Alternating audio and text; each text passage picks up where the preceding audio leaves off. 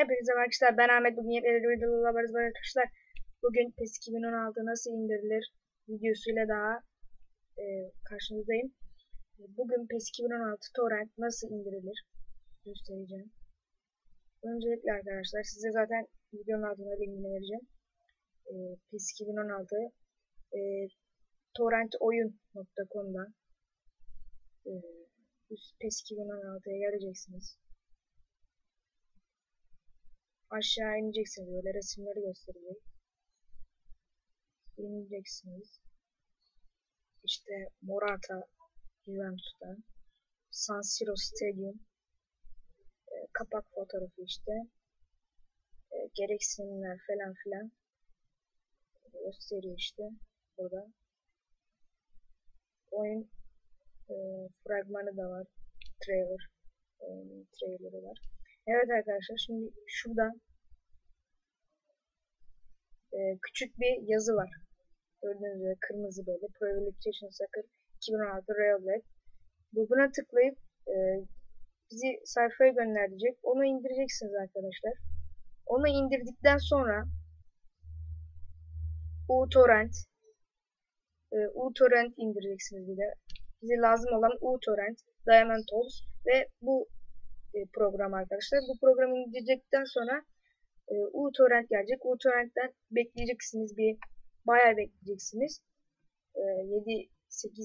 6-7 saat bekleyebilirsiniz. Çünkü bu bayağı gerçek oyun torrent ama oyun olduğu için bayağı bekleyeceksiniz µTorrent'ten veya MediaGet'ten de yapabilirsiniz bunu. Ondan sonra yaptıktan sonra arkadaşlar sonra böyle bir şey gelecek. Böyle bir şey gelecek. Sonra bundan tabi Reolet diye bir tane bilgisayar ismi var. Ben onu sildim. Çünkü ben oyunu komple sildiğim için gerek durmadım. Bir daha sildim. Ben Xbox aldım. O yüzden ondan oynayacağım. Bunu böyle tıklıyorsunuz. Daemoon Tools'u açmanız lazım. Öncelikle Daemoon Tools'u da linkte altına vereceğim. Onu indireceksiniz. Daemoon Tools'ta bunu açacaksınız. Sonra size böyle bir şey gelecek. Böyle bir şey gelecek. Sonra burada Setup'a tıklayacaksınız. Sonra bir işte tıklayalım isterseniz Setup'a.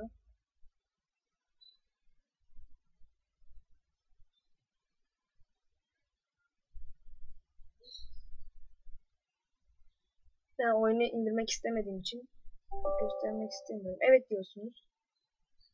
Böyle müzikli bir şey gelecek şimdi karşınıza. O yüzden kapatacağım müziği direkt. Mal gibi müzik gelir şimdi. Hadi.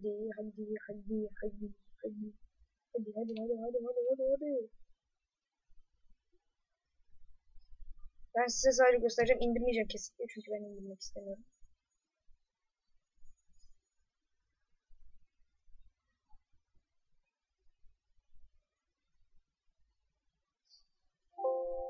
Tamam diyorsunuz bunu. İşte böyle.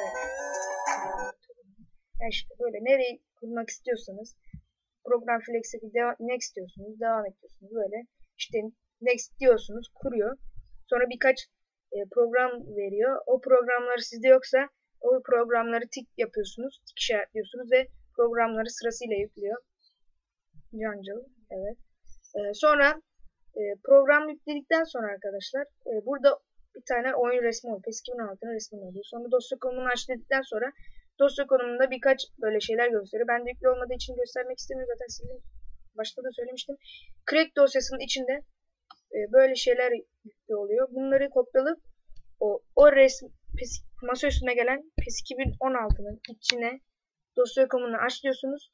PES 2016'nın içine bunu kopyalayıp yapıştırıyorsunuz ve hedefteki dosyalarla değiştirecek karşınıza çıkan şeyde hedefteki dosyaları değiştir diyorsunuz ve değiştiriyorsunuz. Böylece oyununuz yüklenmiş oluyor arkadaşlar. Ben oyunu yükledim. Şimdi daha açıkça konuşayım arkadaşlar. Zaten bu cracklerde mevcut bir şey. Mevcut bir sorun. Crackler yavaş arkadaşlar. Torrentler yavaş oluyor oyunu. O yüzden ben de çok sinir oldum. O yüzden indirim. Gerçekten benim gösterdiğim zaten programla alakası yok. Bütün cracklerde, torrentlerde öyle yavaş yapıyor. Ama böyle çok da ağır yavaş değil. Hızlı oluyor bazen. Böyle arkadaşlar bu oyunu böyle indirebilirsiniz. Bir de diğer videolarda da torrent bir sürü oyun göstereceğim. Torrent nasıl başka oyunları da indirmeyi göstereceğim ve PES 2016'nın Türkçe yama, STLS yama, yamalarını göstereceğim ama Türkçe spiker.com'dan yapmayacağım çünkü Türkçe spiker.com güzel yapıyor ama arkadaşlar yani çok bekliyorsunuz. Bayağı saat bir gün falan bekleyebiliyorsunuz. O yüzden onu göstermeyeceğim. Daha kısa yolunu nasıl yapabiliriz onu göstereceğim. Bu videoluk benden bu kadar arkadaşlar. İnşallah yardımcı olabilmişimdir sizlere. Bir dahaki videomuzda görüşmek üzere. Hoşça kalın.